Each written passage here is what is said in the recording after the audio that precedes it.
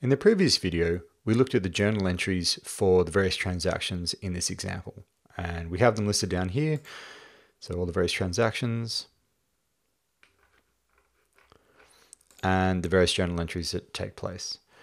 The next step is to take these journal entries and put them into the various ledger accounts. Now, the reason we do that is, yes, we have all the information down here, and we can scroll down.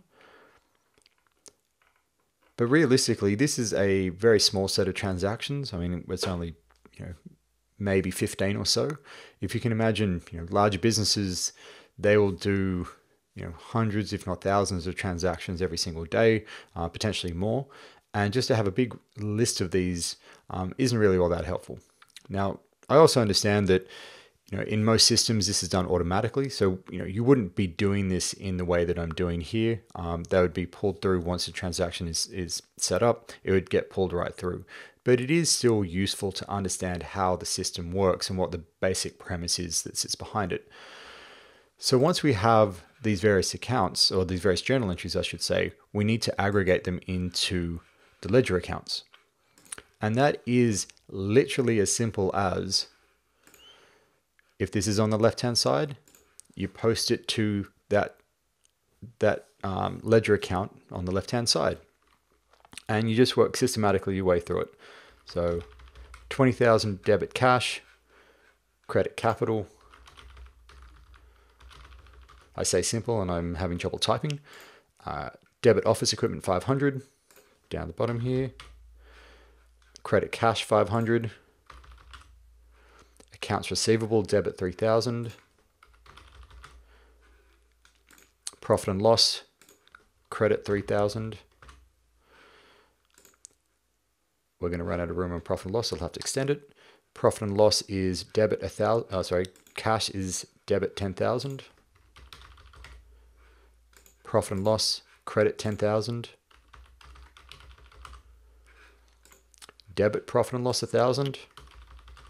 So as long as you're transposing them, that's not the right word. I can't think of the word actually. Late when I'm recording this. As long as you're transferring them correctly, then everything should work itself out. Credit cash 1,000. Nothing here. Debit cash 5,000. Credit profit and loss 5,000. Debit profit and loss 2,200. Credit cash 2,200. Scrolling down a bit. Office furniture 1,800. Debit. Credit cash 1,800.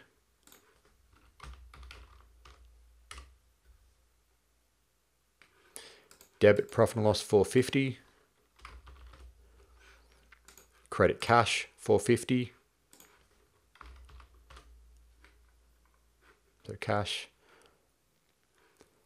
Debit accounts receivable 3,800.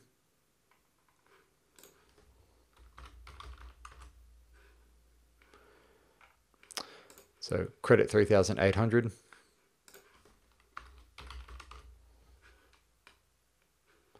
Debit profit and loss 280.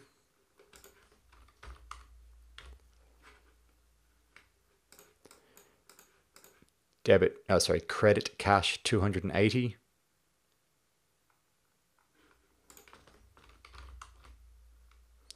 Scrolling back down.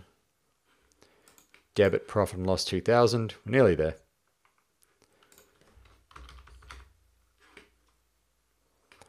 Credit cash 2,000.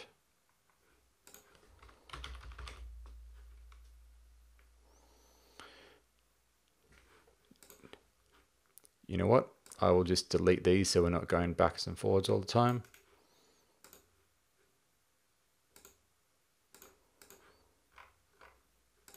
Office furniture 1,400. Accounts payable 1,400. Cash 500. Profit and loss 500 credit. Office equipment 6,000. where is it? Down here. Cash, 6,000. Cash debit, 50,000. Loan, 50,000. And we have, just delete that. And once we've done that, we have posted all the transactions to the ledger accounts. Again, it's better, but we still need to get the balances. And there are slightly different ways you can sort of set this out, but the idea is that we want to get a balance on either the debit or credit side of the net amount, which is larger. So for cash,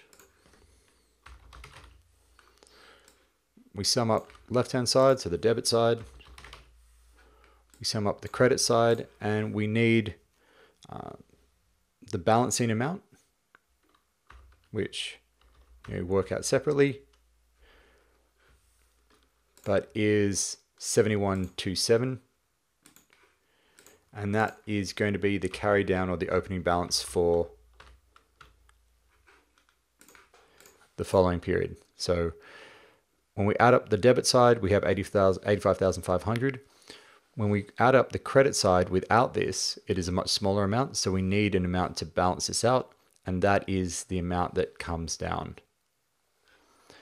With accounts receivable, it's less of an issue because there is nothing on the right-hand side, so we can quite easily just see how that works. And we end up with a debit balance of 6,800. Office furniture, same deal, 3,200. Office equipment, same situation, 6,500. Accounts payable, same idea, but on the credit side now is just a balance of 1,400. Loan, same issue, credit side 50,000. Capital, only one transaction, credit side 20,000.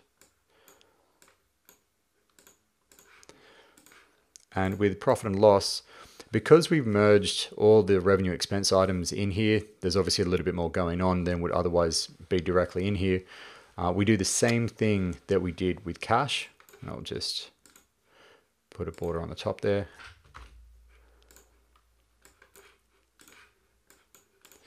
And that be, we add them up left and right, so debit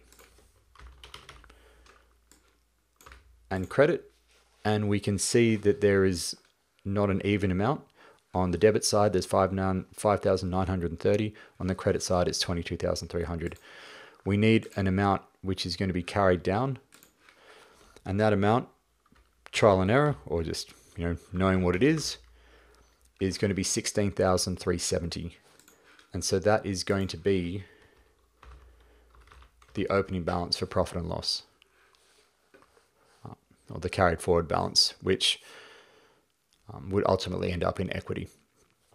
And once we've done that, we now have a balance for each of the accounts.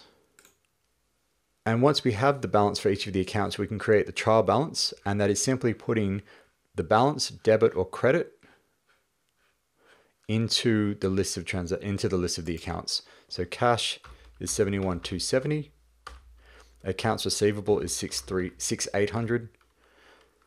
Office furniture is 3,200. Office equipment is 6,500. Accounts payable is 1,400. The loan is 50,000 on the credit side. Capital is 20,000 on the credit side, and profit or loss is 16,370 on the credit side.